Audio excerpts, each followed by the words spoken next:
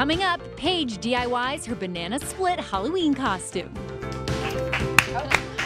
So dog may be a man's best friend, but Yes. we can't leave out the kitty cats, No, we right? can't. And since we love all animals here at Hallmark, today we are talking about common kitty solutions with Larissa. And we couldn't have Paige is here, because- too. And Yes, yes, Yeah, Paige loves her When you kitty. say cats, cat lover. that's Yes.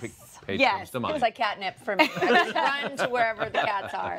Yeah, I have dogs now. However, I never grew up with dogs. It was actually cats. My mom brought in cats galore. In fact, I remember a fight that my parents had, and my dad said, "It's me or the cat?" And she said, "The cat." That was how much Wow. the cats were important to us. I would say the same thing. Sorry, Jason. And you know, we've been covering a lot about dogs, but we love our Facebook viewers, and they've been, or our Facebook commenters, and they've been writing in about do more kitty stuff. So here we are. You know, our little kitty cats, just like we do, they have kitty boredom. They right? do. Word. And you know what happens? Just like dogs, when they get bored, they can be destructive. And nobody likes that. So this is a really cool invention. This is the ripple rug.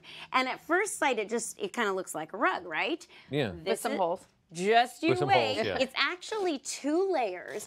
This top layer has Velcro all over it. So you can actually move this in a million different configurations and create little burrowing areas for cats because they are prey animals. They like to burrow. They like to jump.